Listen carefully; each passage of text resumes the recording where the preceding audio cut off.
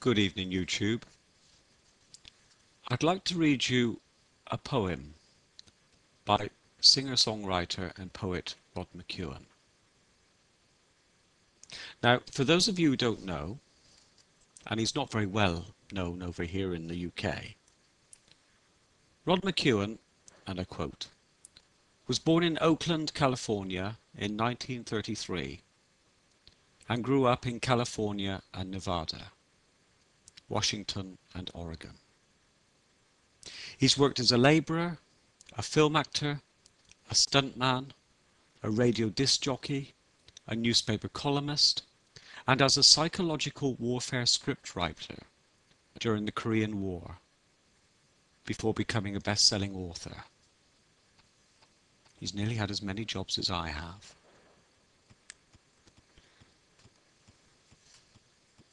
I've had the pleasure of seeing Rod McKuen in concert in a town not far from here called Swindon. Many years ago, I think I was probably in my late teens when I went to see him with my mother. And the most amazing thing about that concert was his final song. I remember he threw away the microphone and just stood on the stage and sang. And it didn't matter where you were sat in that auditorium, you could hear his voice so clearly. It was brilliant. And what I'm going to read you today is my most favourite poem of his, The Art of Catching Trains.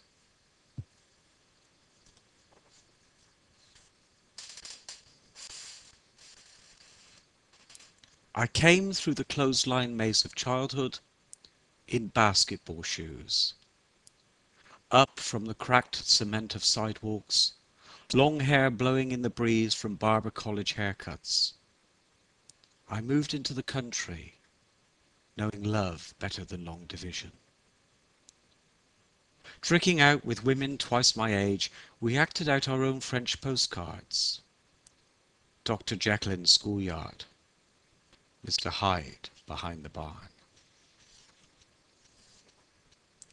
After school, the trains. Their whistles known by heart. Pennies flattened on a rail and dresser drawers with matchbooks from every northern town, thrown by unknown travellers who never waved back. I knew the UP right-of-way so well that Gandhi dancers called me towhead till they learned my name. And engineers would sometimes whistle down the scale on seeing my arm raised. Baseball's just a sissy game to anyone who's waved at passing trains. You learn from hobos the art of catching trains. Locomotives slow at trestles and whistle stops to hook the mail. And diving through an open boxcar, you lie there till your breath comes back. Then standing in the doorway, you're the king as crowns of hills and towns go by, and nighttime eats the summer up and spits the stars across the sky. How did I come to know so many lonesome cities, with only pennies in my pocket? I smiled a lot, and rode a lot of trains, and got to know conductors and railway bulls by name. From Alamo to Naples is a ride that took me nearly 20 years. But here I am, my cardboard suitcase traded in for leather. Now a traveller under the grey-black winter sky, moving down the mountain by torchlight, I've come to find a gathering of eagles. Not for the sake of mingling with the great birds, but only to justify 1,000 streets walked end to end.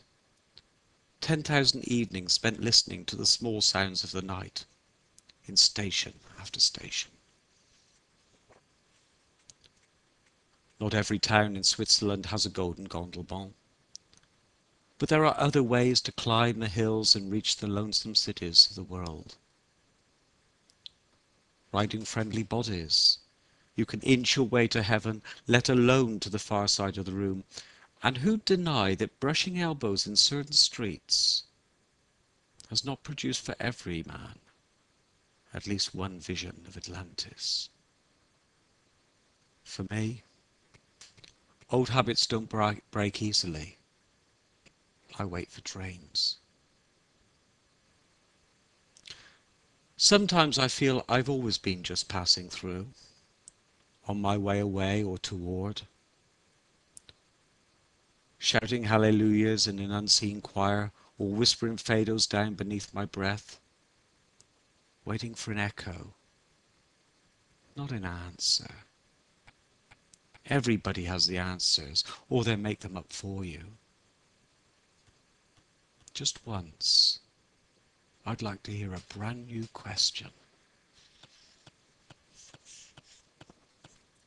What about the trains you ride? Do they go fast or slow? Would I recognize your face clacking past the poplar trees if I were stationed on some hill? If I did, I'd know you by the look of nothing in your eyes, the kindred look that travellers have, the one that says a tentative hello. If riding down the rails, you see a boy in overalls along the railroad right away, wave as you go by. Signal with a frown that you too are going down the same road. Small boys need encouragement. The freight trains of their minds will only take them just so far. Be kind, for small boys need to grow. Rod McKuen.